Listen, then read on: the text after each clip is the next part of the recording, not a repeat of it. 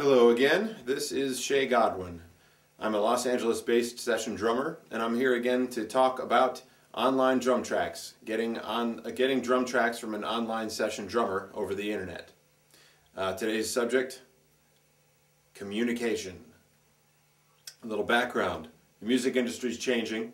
It's hard to see where things are going sometimes, but something that I see as a lasting trend for sure is the trend toward online recording.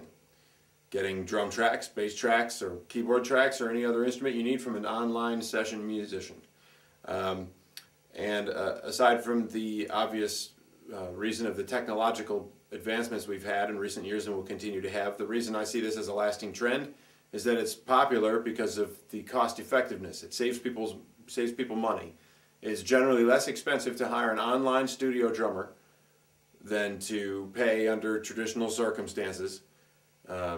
The owner of a studio to rent the space, a producer, engineer or engineers, cartage, meaning the people who move the percussion and drum equipment to the studio, and the drummer, etc., etc. This is going to be a lasting trend, and there's already many options for getting drum tracks online from an online session drummer. A lot of websites offering the service. As a session drummer, I've moved in the direction of offering drum tracks online to clients, and indeed these days most of my session work is from clients around the world over the internet. Most of my clients are internet clients from around the world. On the different websites, different drum track websites, there's definitely varying levels of communication as far as the interaction between the session drummer and the client. Okay? Definitely varying levels of interaction. When I first began doing this, I missed the interaction of the traditional studio setting. It's always been fun for me to go into the studio and interact with the artist, the songwriter, the producers, etc. I also enjoyed the pressure of being up against the clock for the studio time, and the teamwork required to get the job done, and the camaraderie that came about, the feeling of camaraderie as you work with people toward a common musical goal. I missed that. And my clients were always really happy with the results, but I missed the interaction, and whether they realized it or not, I imagine they missed it too, whether they realized it or not. So I have taken to communicating with clients via Skype, sometimes iChat, but usually Skype, and this has really changed my level of satisfaction with the process. And the process should be fun. The process should be fun. And it's a lot more fun for me, and I think for my clients too.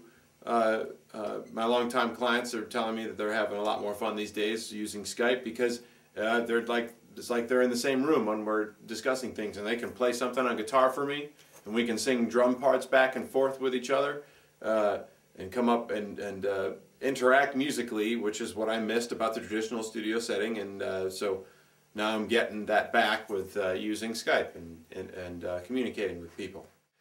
Now, again, these different drum track sites, there's a lot of them, and the communication level is different on a lot of them, and I've seen some that are just, you fill out a form about what kind of style you want it played. You want it not busy, a little bit busy, very busy. Questions like that I don't think really can do your music justice. I think your music deserves a better level of communication and interaction than that.